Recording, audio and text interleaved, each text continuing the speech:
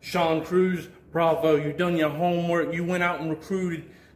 Let's go ahead and get it out of the way. You got Mr. Number One, George South, a legend, a bona fide legend in the wrestling business. You went and got the monster Brad Branson. Well, let's go ahead and get this out of the way and cut to the chase.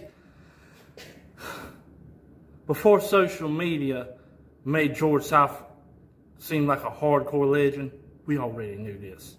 Because reality is, in the last 2 decades, there's nobody spilt more of George's blood throughout the United States than me, his wrestling son.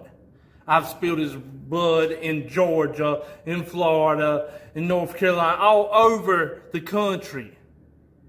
Because George thought I was going to be the one he passed the torch to. And then he realized, Baron's a little bit sicker upstairs than I am. I was never this violent and this sadistic. I was never willing to push it to this level. And then you got Brad Branson, like you said, a former student, because he couldn't take it, because he used to be part of a production team. What did he produce? I don't know. But I put a battery in his back and said, I'm going to make you a monster. But the thing is, he wasn't a monster. He was just another cartoon character just like you, underdog. I tried to make you something. Your best years in your career was part of Team Pitbull as one of my brothers. You've been one of my brothers a long time, Sean. We've teamed and we've fought all over. Now, before we allowed you in Team Pitbull, superhero, how did that turn out for you? It seems like I may have broke your ribs. And I've made you quit before. Mister, never give up. See, while you're trying to convince everyone that you're a superhero and you're for the people, the reality is you're not a superhero, Sean. Because the reality is there's only 2 kinds of people in this world. There's people like me who were champions everywhere they go.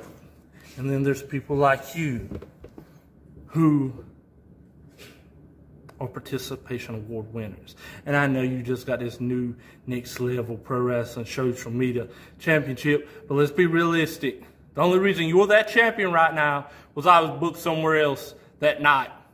I will be returning to next level, and it depends. Do I go for their heavyweight championship, or do I continue to break your heart like I have for years and take that championship too? Here's the thing, Sean. Friday, May 13th, Pembroke Rescue Squad. I get it.